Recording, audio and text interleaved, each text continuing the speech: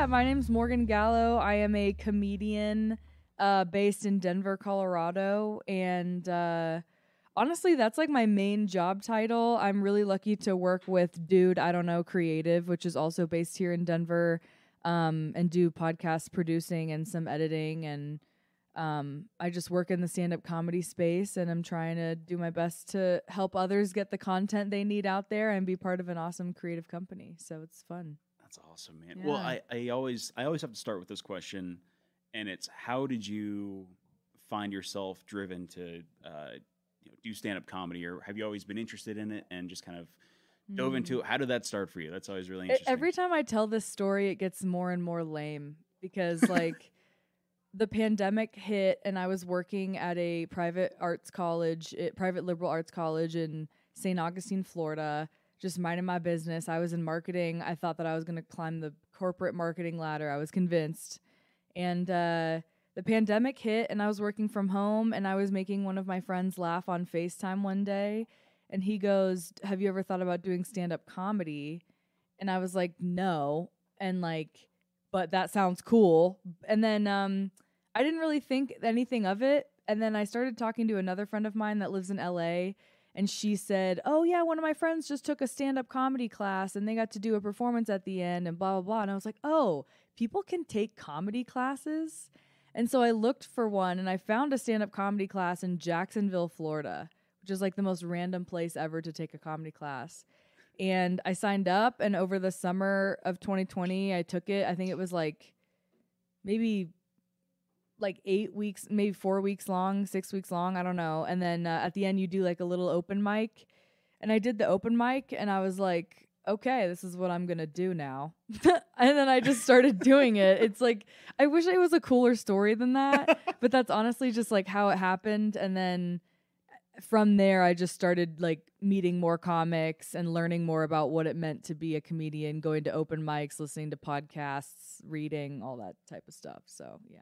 I mean, I wouldn't say it's a lame story at all. It has layers to it, going from working at a liberal arts college in Florida to comedy. I mean, when you were growing up, did you always have kind of I like to call it like that ham energy? Yeah. To make people laugh? I was a big ham. Like I was always like, I loved attention, and I was on the dance team. And when I was dancing, like sometimes I would try to make my friends laugh, but I wasn't like, humor wasn't like my focus.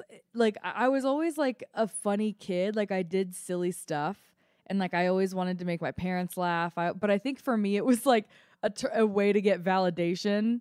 Like as a lot of comedians, a lot of us like we perform and we want to get laughs, and it's like a form of us getting external validation. So I think in a way, like I always was a performer, and being a dancer for so long, I loved being on stage, and then I stopped dancing, and I think I just kind of like fell into comedy. Well, why'd you stop dancing? It just wasn't fun anymore. Like there was a point that I got to where, and I think a lot of artists get to this place where, and you might have experienced this, where like after the collegiate level, like when I was in college, I was on like a dance crew, and we like performed and we toured around and did competitions, and like sometimes we'd get paid to appear in, like we did like a music video, we did like a party for someone, like. And then it gets to a point where it's like, okay, if I'm not going to be a professional, if I'm not going to like move to LA and start auditioning for like the major dance industry roles, then I don't know why I'm doing this anymore. And for me personally, I was focusing on getting my degree, and I needed to stop spending as many hours dancing in order to get my degree finished. And once I did, I taught dance for a while, and I was a coach of a dance team at the college I worked at for like 2 years. But other than that, like it was just kind of like I was over it. Yeah, that makes sense. After a while, if you don't reach the point you want to get to, I could definitely see that. And yeah. What I find fun, because I did comedy for 3 or 4 years from high school into college, and then stopped doing it for the acting thing. Yeah. But diving into comedy was always really interesting to see how many different, varieties there are, and how many different people are conducting various performances of it. So when you decided to take the stage, I mean, when did you find your groove with your comedy or your genre? I don't think I have yet. No. Okay. Yeah. Okay. Because like a lot of people will say that to you when you're starting out. They're like, "Oh, it takes 5 years to develop your voice."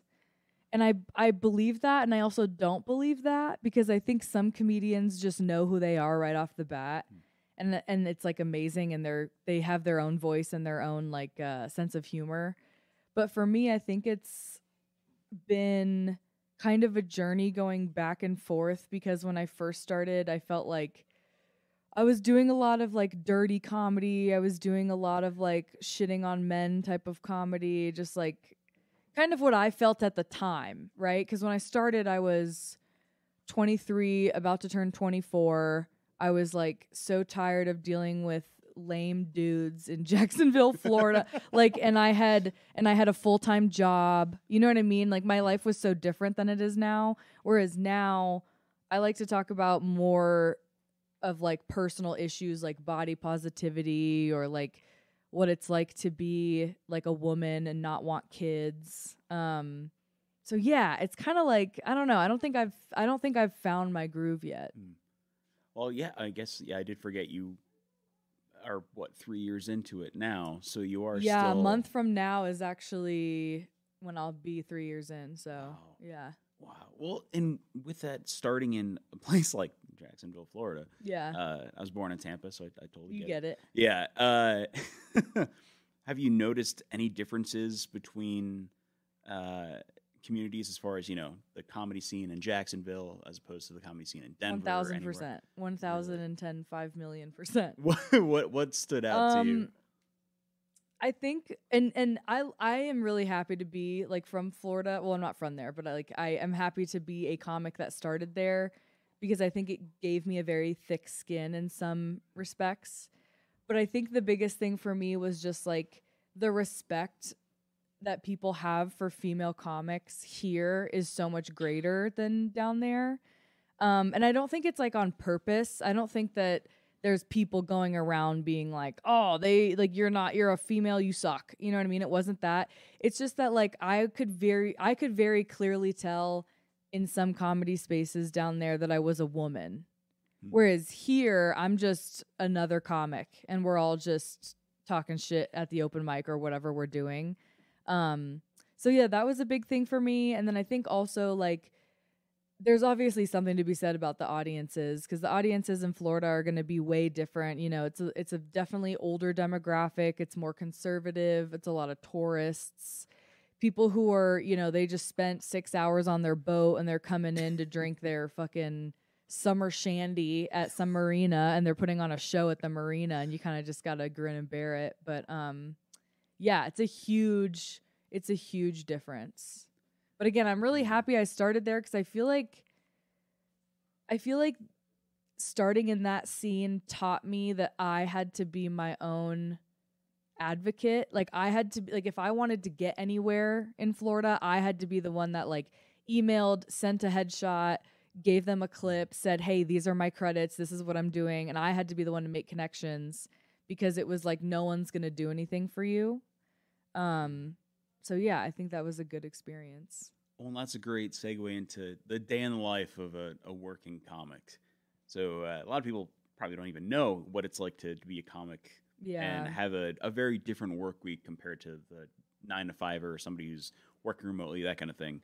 So if you could walk me through, let's say just what's your Friday like? If you have a show that evening, what does your day look like? I'll say this though, I have a very different day in the life, I feel like, as a comedian than most comedians. Okay. Because most comedians do have like a 9 to 5 or like a, you know what I mean? And I did for a long time.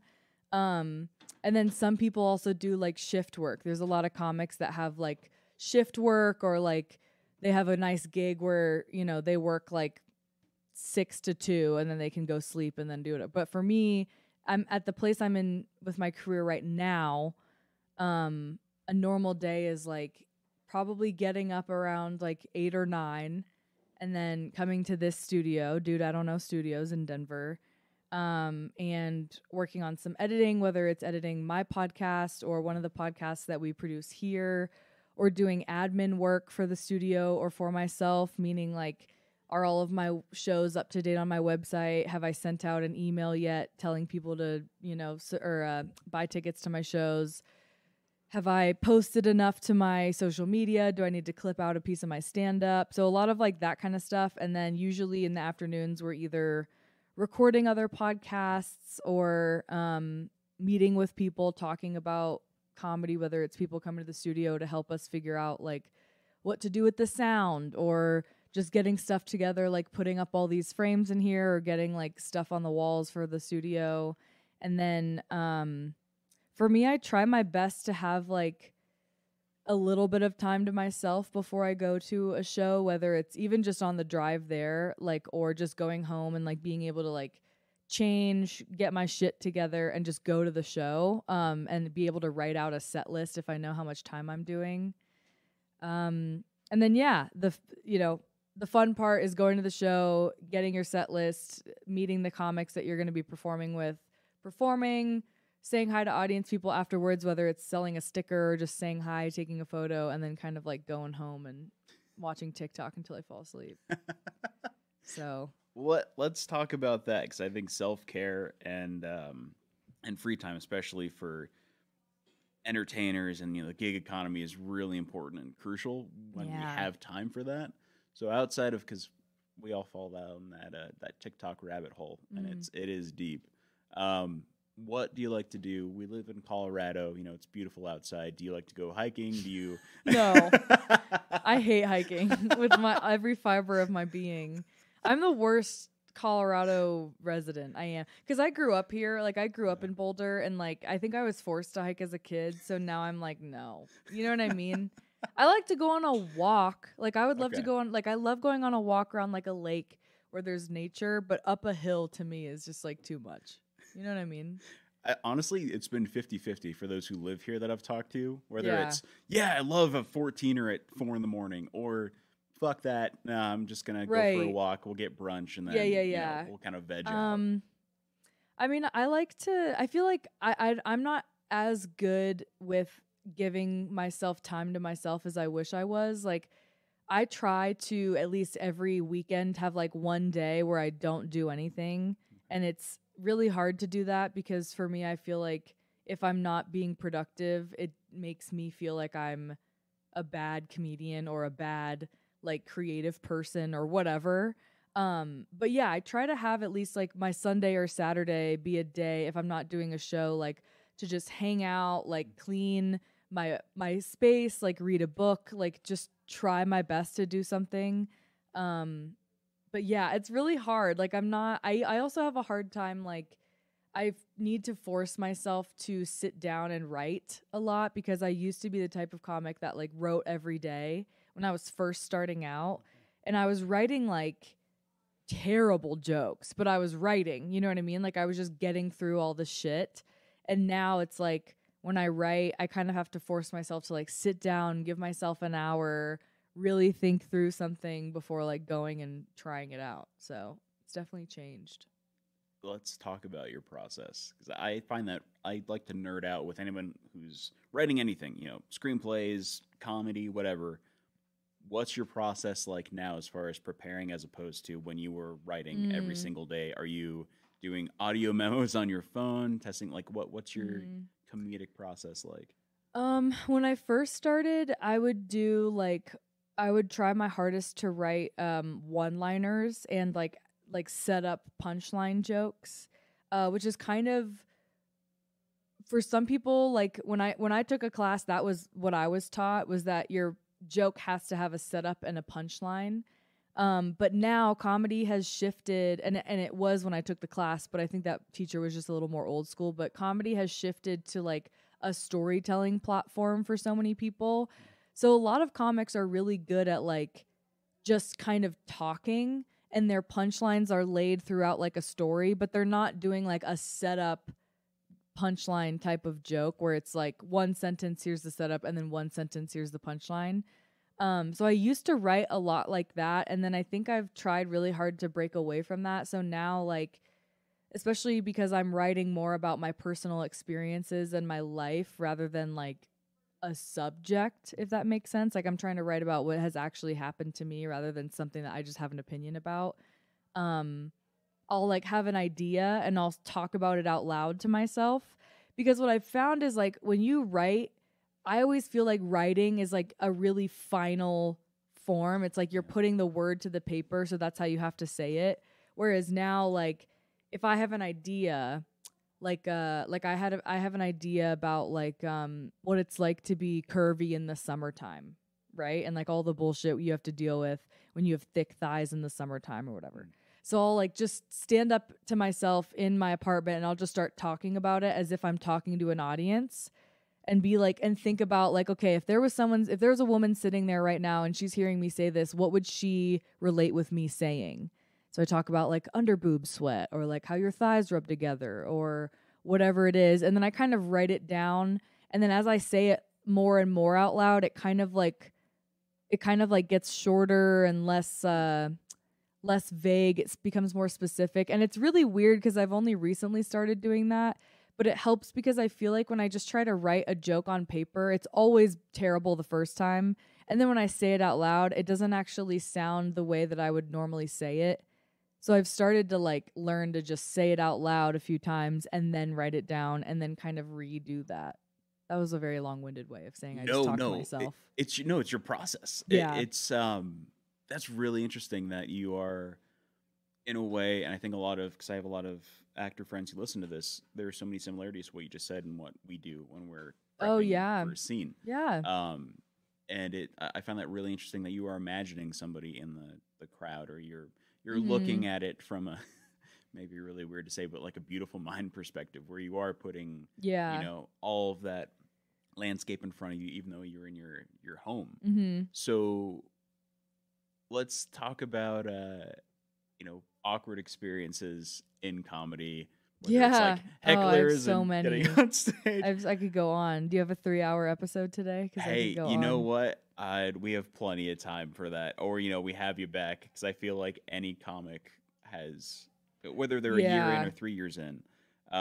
What's your most awkward experience on stage? Because I got to hear that. Most awkward or most terrifying or most like bomb? Well, I will preface this by saying I do have a party story question for you in this episode, and that's something we'll get to later. But that experience will be something that stands out so immensely you would easily tell it to friends at a party, because it's just like, oh my god, this was insane. Okay, then I have one for that. Yes, you can save that story for that. Okay, some awkward experiences. I had a friend who played music at a lounge on Sunday nights it was called Tradewinds Tropical Lounge.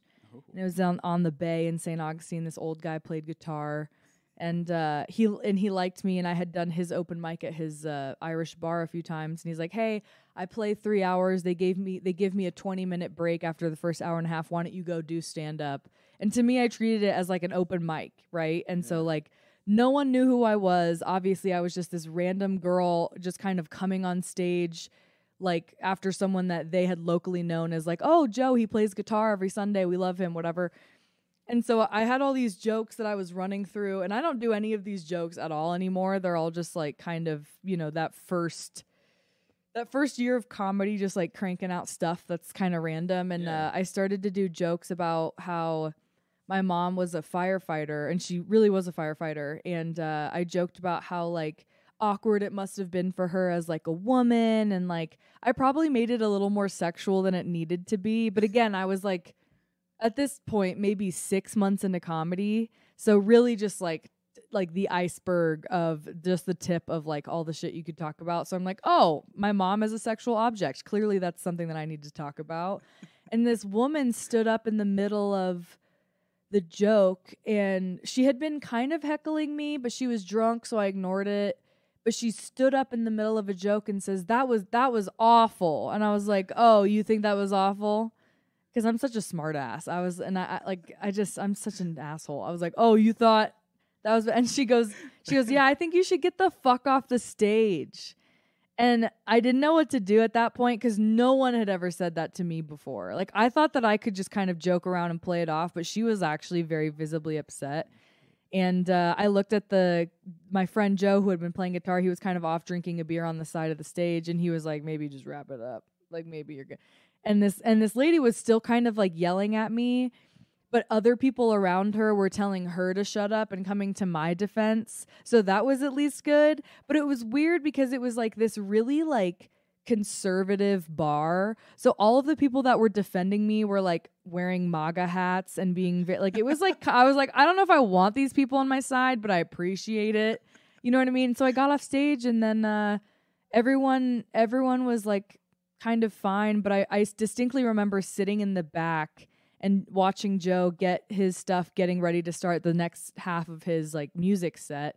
And this lady was still talking shit about me to whoever she was sitting with. And she was an older woman, so she clearly like, you know, to me, I'm like this young, somewhat comedian, not even a comedian yet, but just trying to do comedy and talking about my mom. And people around her were like, hey, can you just shut up? Like, we get it. Like, you didn't like, just leave. And then eventually, like, I said something to her, and I was like, I can hear you talking shit about me right now. Like, can you please stop? Because I was just sitting there, like, trying to just, like, enjoy the fact that, like, I got to even do stand-up that night. And then I think she ended up leaving. But it was so awkward because it was, like, that always sucks when, like, someone does something and the whole bar is against her, but then she just wants to stay and, like, ruin it for everybody else. But to her defense, my jokes were pretty fucking awful, so I don't really blame her at the same time. It seems like you were bathing in fire that night, as far as you know. Hey, if this is the worst it gets, cool. Like, at least you know you can handle it. But she sounds like she had some real Ursula energy to her. Well, it's funny because like now, and in Florida, I was always heckled by old people. It was always the older people who always had a problem. And I think my other favorite time was I was at a club that I featured at regularly, and they had me there every few months, and I did really well there. But that particular set, like, it wasn't a great set. It was just kind of like an early Friday night show. Not a lot of people there. And so my jokes weren't going super well. And this guy who was sitting maybe 3 rows back, like, I could hear him. He said to his wife, he goes something like 5,000 unemployed comedians in this area, and I got to listen to her tonight. And I couldn't like keep it in. I was like, oh, do you have something you'd like to share with the class, sir? And he goes, no, I'm good. And I'm like, oh, okay, well, since you don't want to share it, I'll tell the rest of the crowd. Because by this point, I was like 20 minutes into a 30-minute set. It was not growing great. And I was like, you know what? Fuck it. Like, what else am I going to do at this point? And I repeated what he said. I go, this guy said, 5,000 unemployed comedians, I got to listen to her tonight. And everyone started booing him. And I was like, no, wait a minute. I don't want to make you feel uncomfortable. Because this guy was obviously upset that I was calling him on his bullshit. And his wife was like very embarrassed. And I said to him, I'm like, no, I'm glad that you said that. Because I'm at a point in my career now where every time I get someone like you commenting on my comedy, that means I'm doing something. And he kind of like cowered back. And of course it was like one of those moments like everyone starts clapping and they're like, you go, girl. And I didn't really mean it to be that. I just wanted to tell him, like, I don't care if you think I'm bad, because I know that like this is just the beginning of a career for me. But yeah, that was pretty funny. And then when he left the show, like, we were all kind of filing out, he looked at me and he's like, I really didn't mean it like that. And I was like, well, you certainly said it like that. And then he just walked away. But I was just like, okay, cool. It was going to eat him away for the rest of his life if he didn't say that last thing before they left that night. Yeah, I think in moments like that, it's always those types of people who they want to say something until they realize that you're an actual human and you have the ability to respond back. Because a lot of people think comedians are invincible. They think that because we're a comedian that we don't have feelings, or that we think everything is a joke. Like, I've had people say things to me, and then when I like tell them to fuck off, they're like, wow, you're like pretty sensitive for a comic. And I'm like, yeah, but I'm a human being who does comedy. You know what I mean? Like, I'm not this like stainless steel clown on stage that you can just like abuse. You know what I mean? But yeah, those are like probably the two most my awkward God. stories. Well, and there's something to say about artists and creators in general being more sensitive, to emotions or experiences, and that's where the art comes from. It's For just that sure. there's a reason why, especially comics, like why you're so good at what you do is because you're observing everything and absorbing everything and hearing everything. And I don't know, when it comes to bad nights like that, when they were happening, or occasionally they're going to happen in someone's career. Mm-hmm. Do you have a decompression sort of modality or process to just kind of flush that night away? No, I wish I Okay. did. It usually just takes time. Yeah. Like that type of interaction doesn't bother me as much as just like a true like bomb. You know what I mean? Because if I'm not doing well and I know I'm not doing well, but I know that I'm at a club and I'm getting paid and I'm just like doing what I have to do, that's like one thing. I think a lot of comics, like we experience that. Everyone has bad sets. Everyone has bad like weekends. And sometimes it's the crowd. Sometimes like something happened in the atmosphere that you don't know. You know what I mean? Like comedy is kind of delicate like that. Yeah. But I feel worse when I'm on a show that gives me every opportunity to do well and I just fuck it up. Like that makes me feel worse. You know what I mean? Yeah. Because in that instance, it's like if I'm on a show where other comics are getting laughs and they're doing well and they're getting the crowd to keep up with them, but for some reason that night I can't, that's when I'm like, fuck. And I kind of go into my shell. Like when I come off stage, I'll probably like just go into the green room and like be in my shell because I just feel embarrassed.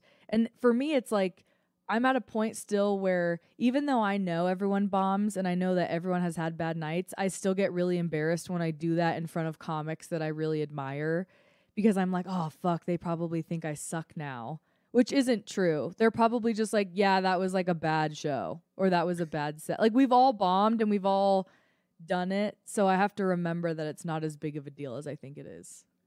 Yeah, that's a really good point. And I'm really curious if you have, if you do have any comic influences that have helped shape your approach to your career. Maybe not somebody you idolize, but is there anyone that you still listen to for? You know what? I don't really listen to comedy anymore because it feels like work, which is really sad.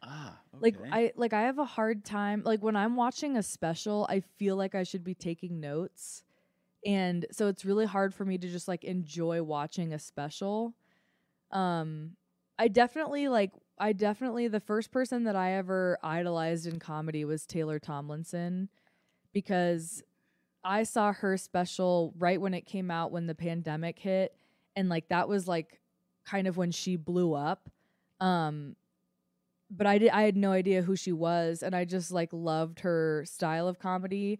And I get compared to her a lot, which is interesting because I don't want to be compared to anybody because I don't want to ever feel like I'm ripping off someone else's persona on stage. I think people when they see like a young female comic who just kind of tells it like it is, they're like, "Oh, you're like this person," or "You're like this." People also are like, "Oh, you're like Tina Fey," and I'm like, "In what fucking way?" I think people just like to. For them, it helps them understand who you are to compare you to someone they already know. Yeah. But yeah, she was kind of the first person that I ever like idolized. But now, like, I don't even like I watched her second special, but like when I see comedy pop up on like my For You page or my Instagram, I immediately like keep scrolling. Not because I don't like it, but just because it feels like I'm just like, oh, here we go. Like I sit through so much comedy every week that online I'm like, all right, I'd rather just look at a dog. You know what I mean? Well, what's a I don't know, an entertainment medium that you do enjoy? If you're not watching comedy, can you when you have time watching movies, watching TV shows? I listen to a lot of podcasts. Okay. Like I like to listen to The Bald and the Beautiful with Trixie and Katya, the two drag queens from RuPaul's Drag Race. That sounds awesome. And then I also listen to Drew Afualo, who is a huge TikTok like star. She has a really good podcast where she brings on guests and they kind of talk about like their journey and in whatever like marginalized group they may be a part of and like their experience online. And the whole thing is they go through like comment sections. So they kind of talk about like people who leave mean comments. And I listen to a lot of podcasts. Yeah, I don't have as much time to like watch TV anymore. But when I do, it's usually like a stupid crime documentary or like a, I don't know, Black Mirror or something. Oh my God. Well, I was going to pull a joke out and see if, if you can't watch comedy, if something like Schindler's List helps you relax. Yeah, dude, it's like always, I don't know, but I also love, like, I watched like Spirited Away the other night. I don't know. I'm like in a weird, but yeah, podcasts are the way to go. But you're busy. So there's, yeah. And I mean, this is something to just kind of ask anybody who listens to a lot of podcasts, because I do as well. Do you find it weird where you find yourself listening to music and it just, I don't know, it just seems so weird after listening to people talk for 12 hours at I find myself getting in a better mood when I listen to music. I think because, like, I forget that music has such a, like, I don't even know what the word is, but it has such a unique effect on us, like, because when you like a song and you're jamming out, it's such a different feeling than like listening to someone talk who you think is funny. Yeah. But yeah, I like to listen to music if I can. Good. I feel vindicated. Yeah. It sounds weird, but I had Dashboard Confessional come on my radio when I was driving over here, and I was just elated immediately. Oh, okay. I need to switch it up a little bit. Yeah. As we're getting to the latter end of this episode, let's get into your party story. It seemed like you had it's not a fun story, but I think it's hilarious now that it has already happened. Oh God. But when it happened, it was not fun. Oh God. Okay. So I just think this is like my like villain origin story. So I'm going to give you every dirty detail. Do it. So last year I was living in Orlando, Florida. I'd lived there for a few months after I lived in Jacksonville. So I moved to Orlando, and I got an email from like a brand saying, "Hey, we've heard that you're a female comedian. We're looking for a comedian to do this show. You were recommended by the Improv," which is the Orlando Improv is kind of like the main club there. And I had no idea what it was, so I looked it up, and it was called like Supergirl Pro or something like that. And it was an all-female surf competition in Jacksonville that also had like, it was kind of like a festival where they had like a surf competition during the day, and then at night they had like food and music and like an all-female DJ contest and like an all-female band thing and blah, blah, blah. So it was really cool. It was like this female positive fun event, family event in Jacksonville, which I was already familiar with. And they were like, "Hey, we want to pay you to do a set like opening or one of the nights like when we have a band." And immediately I was like, okay, comedy and music don't really like mix together. If a comic opens for a band and the comic is the first person you see on stage, it could go well.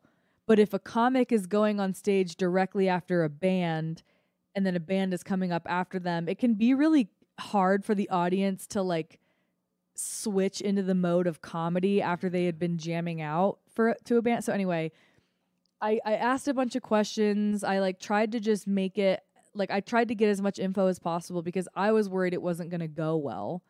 But anyway, I signed a contract. They put me on their website. It was like a whole thing. They were like, "You're going to be opening for Smash Mouth." I was like, sick. I love Smash Mouth. My dad made a mixtape of Smash Mouth for me when I drove his Subaru Outback to school. And I was like, this is fucking sick. And my dreams have never been crushed faster because I got to this place and they said 5,000 people. To me, that seems like a lot, but there were a lot of people. They said 5,000 people at this amphitheater/market area right on Jacksonville Beach, right? So the beach is right on the other side. There's this amphitheater, this big hotel parking lot. It's exactly what you think of as like outdoor music festival, right? So there's a reggae band on. I go back to get my media pass. You go through this whole hoopla. It is really cool to be backstage at an event like that. But I get in there and the guy's like, okay. So I signed the contract saying that I was going to do 20 minutes. So I was getting paid to do 20 minutes. And then he says, "Hey, just so you know, I think we're gonna have you do like 10 to 15 minutes instead, just because you're gonna go on during the sound check." And I was like, "What?" And he goes, "Yeah, so that band's gonna come off. You're gonna have 10 to 15 minutes while we get Smash Mouth set up, and you're gonna do comedy." And I was like, so you're going to be checking the instruments while I'm on stage. And the guy could not give less of a fuck. I mean, he was like, to me, I could have been like one of those guys that has a chihuahua that climbs up their feet at a basketball game. You know what I mean? They were like, who is this weirdo? I don't care. And so they say, okay, you're going to go to the front of the stage. You can only walk in this little area because everything else was surrounded by instruments, amps, blah, blah, blah. They give me a wireless mic. And I'm on stage, and like, you know how at a music festival, like the time in between bands is usually a time when people are like talking, they're like getting another drink, they're like smoking weed, like they're talking to their friends, like they don't care about anything until the band they're there to see is on stage. And Smash Mouth was obviously like headlining that night. Like it was already 9 p.m. Like this was clearly the main act, right? So they tell me to go on stage.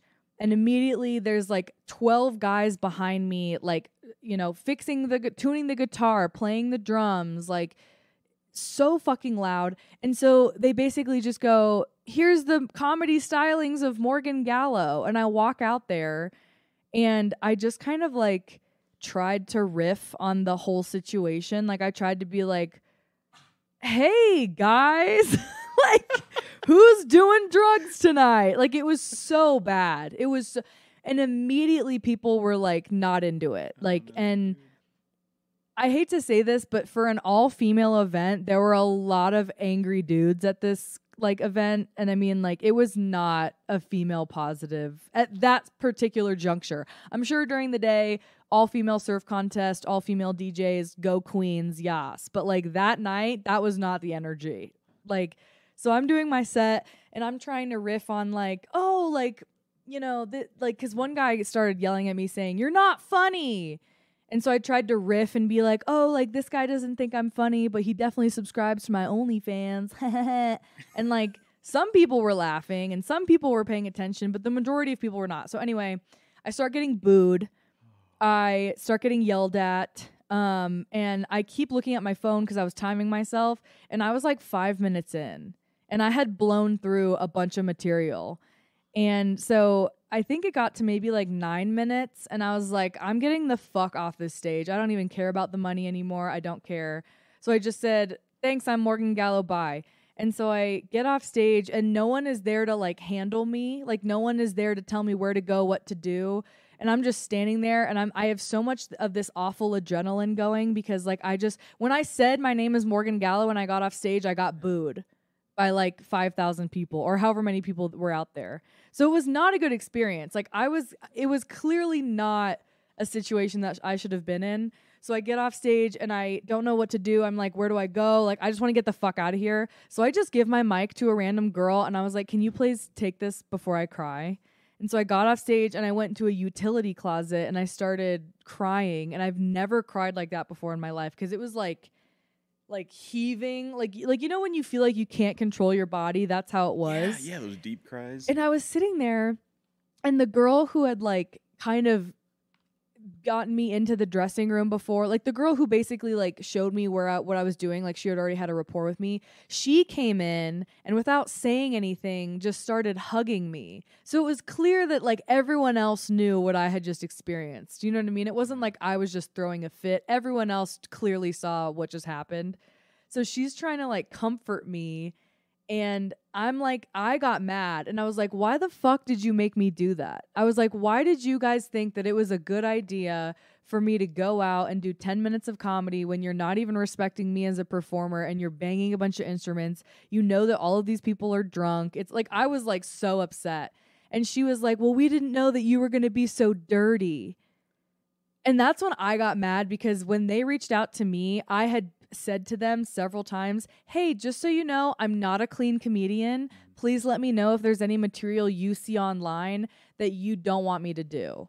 And they had, by that time, like all of my comedy is always online. You can look up videos. Like I post a lot of shit.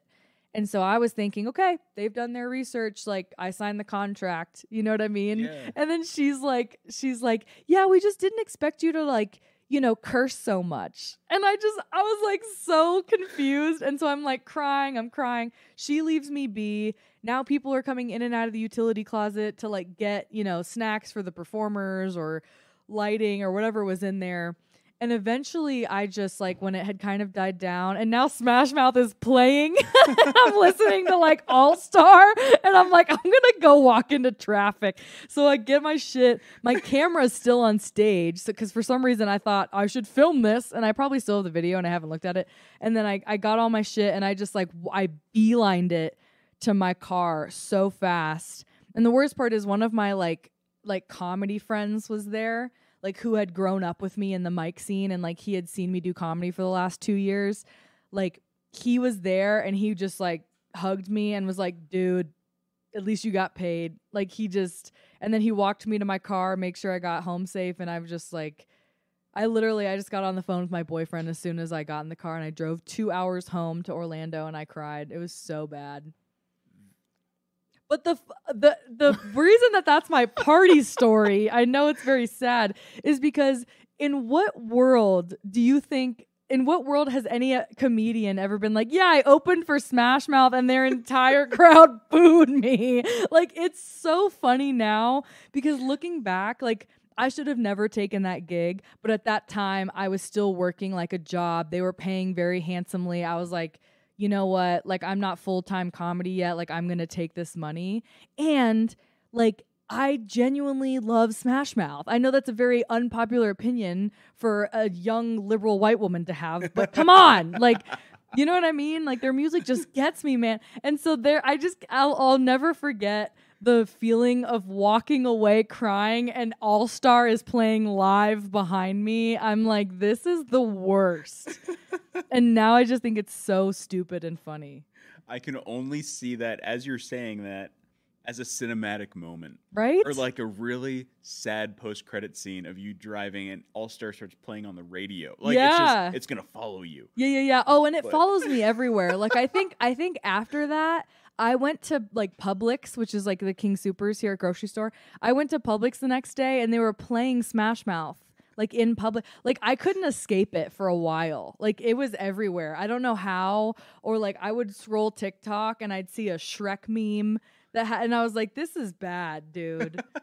But yeah, it took me a while to get over that, but now I think it's just hilarious. It's a great story. It really is. And I think that's one, you get on a late show, you're not performing because you just reached that upper echelon of comedy, but now you're talking about your special on a late show, and that's the story you share. Yeah. Like, yeah. Immediately. Especially the fact that like I was 2.5 years into comedy at that point. Like, and it was, I just think the funniest part is that it was like an all-female positive celebrated event. You know what I mean? Like, and it was literally called Supergirl Pro. Like everything was female owned. All the food trucks there were female owned. All the, like, you know what I mean? And they pushed it as this like positive experience. And I had men like telling me to take my shirt off on stage, you know what I mean? And they were like booing me and like they were like, it's just so ironic to me. They're like, you know what? We're going to have an all female music festival, but we're going to have fucking Smash Mouth headline because clearly they are the beacons of modern day feminism. Like that to me is just wild. That's insane. And then it's Florida, so you get a whole nother piece of the pie there. Yeah. God, man, just hearing that story gave me anxiety sweats like inside just thinking about that. This is a great transition though from that, and that's any advice you've personally held on to, throughout your career that you could give to our listeners, whether it's somebody who maybe wants to get into comedy or somebody who just wants to make a life change like you did. Oh yeah. I mean, the thing that has always like helped me, at least with comedy, is I don't know where I got this from, but I don't know if it was someone or if it was a book or something, but it was just talking about like write what you know. Don't write what you think you know.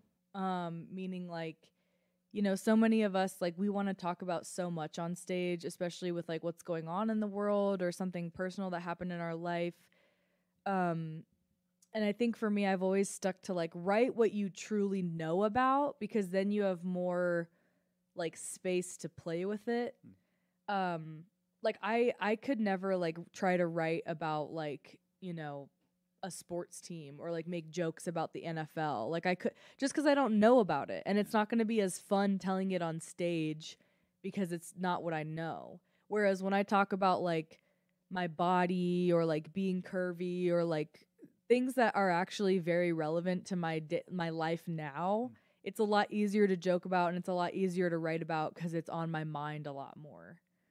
And then I think honestly, like in terms of making the transition from like the 9 to 5 to the full-time comedy thing is like, for me, when I started comedy, I don't know why, but I immediately knew that it was the thing that I wanted to do with my life. And it actually was very like, as corny as it sounds, kind of like a spiritual experience the first time getting on stage, because I was like, oh, okay. I was like, this is what I'm supposed to do. Because I really was convinced that I was going to like be a marketer and climb the corporate ladder and become a VIP or not a VIP, a fucking, what's it called? Like a CMO of like like I really thought I was going to do that. So when I realized that comedy was the thing I wanted to do, I made it the priority in my life. So like, I didn't like go on dates. I didn't really hang out with my friends. Like not that I was blowing them off, but like I just really focused on comedy for a while. And then when I had the ability to move jobs, like I actually got a remote job so I could do comedy. And then when I got my remote job, I was like, okay, now I'm remote. I can like kind of perform wherever. Then I moved to a new city, and then I started a podcast, and then I really just like I slowly took these like little steps to kind of get where I wanted to go. And then once that kind of happened, and then I got laid off, and then when I got laid off from that job, literally everything snapped into place, and within 6 months I was moved out here, like opened this studio with my partner, and like things have just like fallen into place now. But it did take like 2.5 years of like struggling through like, okay, I work 8 to 5, and then I'm going to go do a mic until 1 a.m. and then I'm going to wake up the next day, and then I'm going to request PTO for a show so I can drive 2 hours just to go do 5 minutes. Like, you know what I mean? Like it did take a lot of sacrifice the first few years, but I think if you make it a priority in your life, and if you are honest with yourself about like the time you have and the mental capacity you have to do it, then it's all yours. You know what I mean? Yeah, no, I absolutely love that. And it's coming from somebody who, I stumbled upon your stuff on TikTok. I think it was a year and a half ago. Oh, cool. And I was just like, she's fucking hilarious, Oh, thank you. it's just nice to see how much you've grown even in that short amount of time. And I can only imagine where it's going to go from here. And I'm super excited to see what happens in your career. Thank you. It's just, I don't know. It's really cool. That's the whole point of this show, is to hear someone's story, where they came from, how they pivoted, and especially like where they want to go. So let's say 5 years from now, dude, where do you want to be? Oh, that's such a hard question. I mean, okay, so in 5 years from now, I will be 32, going on 33. And that means that I will have been doing comedy for like 8 years.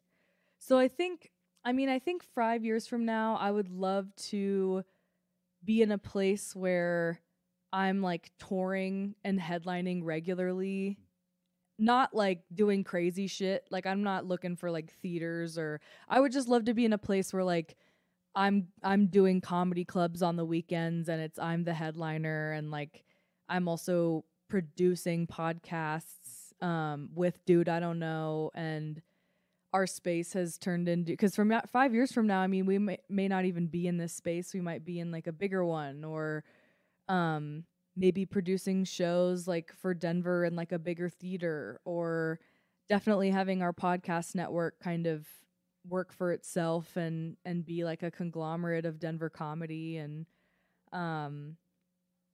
yeah, I think I'll be here. I think I love Denver, and I think Denver is such a like underrated comedy scene. I mean, a lot of people know about it, but like the people who don't, I'm like, oh man, Denver is amazing, because there's just so much talent here. And what's refreshing to me is there's so much like hardworking people here. You know what I mean by that? Yeah. Like, oh, absolutely. And you probably run into this where like there's people who are like actors, but then there are people who are like actors. You know what I mean? Like they're putting in the work. They're constantly like doing clips, learning monologues, sending in self-tapes. Like the people who are like doing the work every day, it's so nice to be around that. And it's really inspiring. Yeah, I totally agree about. I mean, this is 8 years ago when I was in stand-up comedy in Denver, but man, then was it was so cool going to like Mutiny Cafe on an open mic night and seeing the people who were headlining that weekend just practicing their stuff in a room full of comics. Yeah, that's so cool. It's beautiful. So that's cool. I'm looking forward to that. And as we're wrapping up with one more thing before we sign off, but I want to see if there's anything I can give a shout out to or promote in this episode for you. So, as you know, we are recording in Dude IDK Studios, and I just have to say that Nick Holmby, the founder of Dude I Don't Know, has been an incredible person and creative in the Denver comedy scene, and I'm really lucky to be a part of his company. And I think that now, like as a team, we're expanding and getting more people involved and having more comics here. And like, I just have to give a shout out to him for being the one that actually was like, you know what, we're going to do this. And this was also pandemic born. So it's kind of like very serendipitous that we both had careers that kind of kicked off with the pandemic. So maybe more people should get sick. I don't know. That's what I'm saying. Maybe more people need to get COVID and we'll have more inspiration. I feel like that's your new bumper sticker, or at the very least, yeah, a shirt, go get COVID so I can start a company. I don't know. Well, perfect. Before we sign off on this, I want to say this was a blast. Just talking to you after having been a fan for the last couple of years. Oh, thanks. That's so nice of you to say. Dude, I was so excited for this when he said, "Oh yeah, I'd love to come on the podcast." I'm like, "Oh shit," she said, "Yes." Yeah. I gotta. No, it's honestly it's so cool for me because even the fact that you say the word fan is like so weird to me. So it's like it's really cool to be at a place where people are like, "I'm a fan of you," and I'm like, "Oh, you're serious." Like it's so cool. It's really cool. So thank you. Absolutely. Well, okay. This should be a lot of fun. I close every episode with what I like to call an awkward goodbye. It's usually really it really delivers in video form, but this is audio, so we're gonna have to sell this a little bit. Okay. I usually give like a silent 3, 2, 1 countdown, but we don't have to do that for you. You're professional. You know what you're doing. So in the next couple seconds, just give us your best verbal awkward goodbye. Anything you could think of. Awkward goodbye. Awkward.